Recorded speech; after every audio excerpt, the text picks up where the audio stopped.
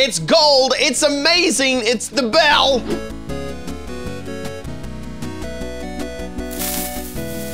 Hey everybody, today we're gonna be saved by the Minecraft bell. That's a really bad joke.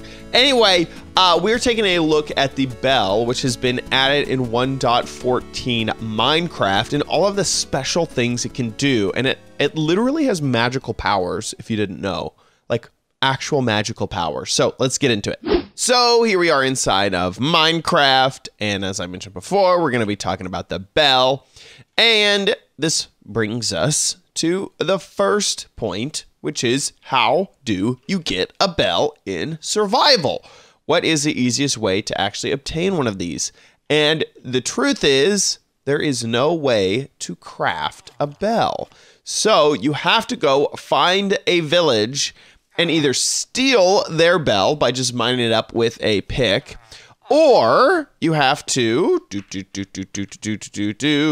go to a village with an armorer, and there's about a third chance that the armorer will be able to trade a bell at the second level. So I have all these bells on this armorer's house. That's because they're all meeting right now, but one of these guys is an armorer. Here he is. His second trade, the apprentice, is a bell. So we can go ahead and trade him. We have to click that for a bell. So we can get a few bells from him. Come on, give me some more. How many will he allow us to steal before he... These are made out of gold, man. What are you thinking? Okay, yeah, okay, cool. So we actually got 6 bells out of him.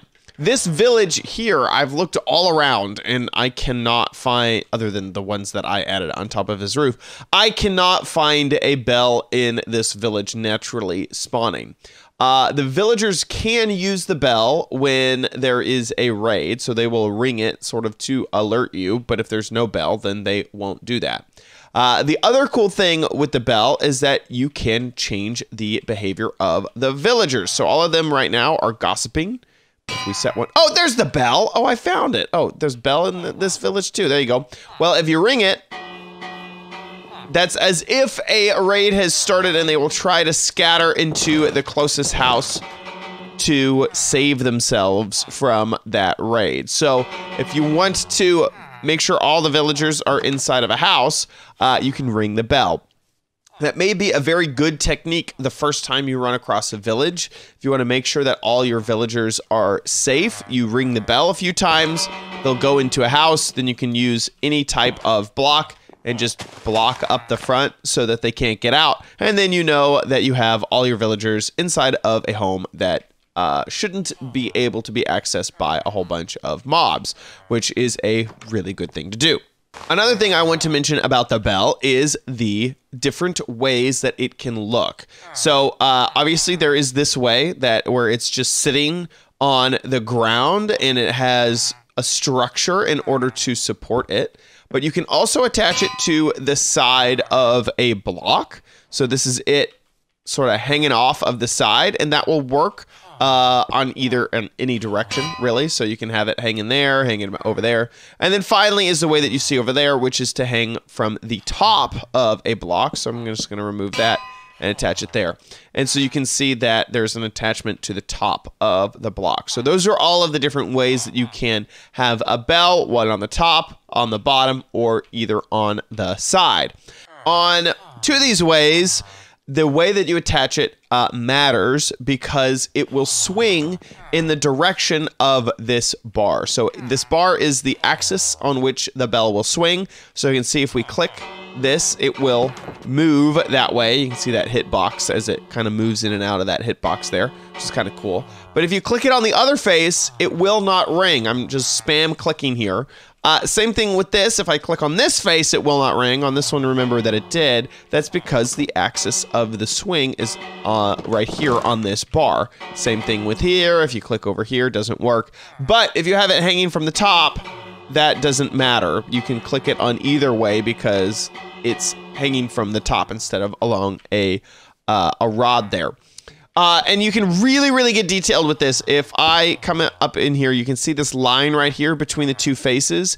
Even if I'm clicking on the bell itself, if I'm not clicking on the correct face, see, no click, click, no click, click, just based off of that line right there in between in between the two faces. So the way that you can click that bell does matter. Also, you can shoot a bell with a arrow. So there you go. So you can kind of shoot it from afar away. But if you shoot a face that it doesn't turn on, it won't do anything. So it won't actually ring the bell if it doesn't swing that way. So if you have some sort of weird archery range setup, you may want to make sure that they're all hanging from the top of the block there. It looks like, did I miss that? Yeah, I totally missed and shot it over there. So if you have some sort of crazy archery setup, you may want to have them hanging from the top.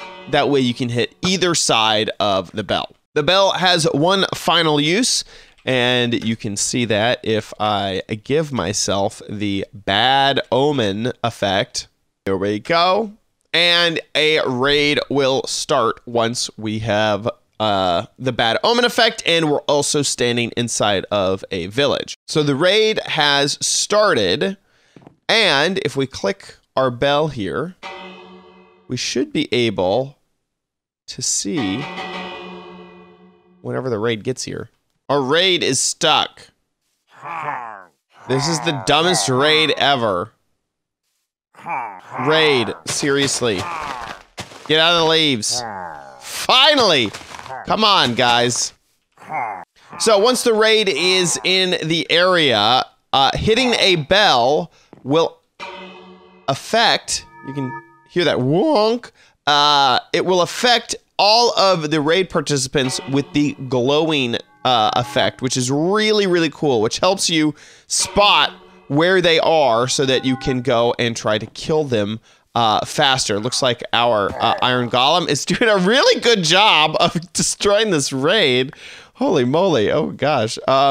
So if you have a village that you want to set up a raid and do a good job of defending the village, you may want to harvest a few bells to have around so that you can see the raiders as the raid progresses and be able to kill them quickly, which is quite nice. And there you have it. We finished off with those magical powers. You can see where the raiders are just by clicking that bell. Magic. It's incredible. If you think that this is amazing, leave a comment down below letting me know your thoughts. Also, make sure that you subscribe for future videos, tips, tricks, tutorials, and spotlights here on OMG Craft. And also, make sure you give this video a like if you enjoyed it. See you next time on OMG Craft. Bye!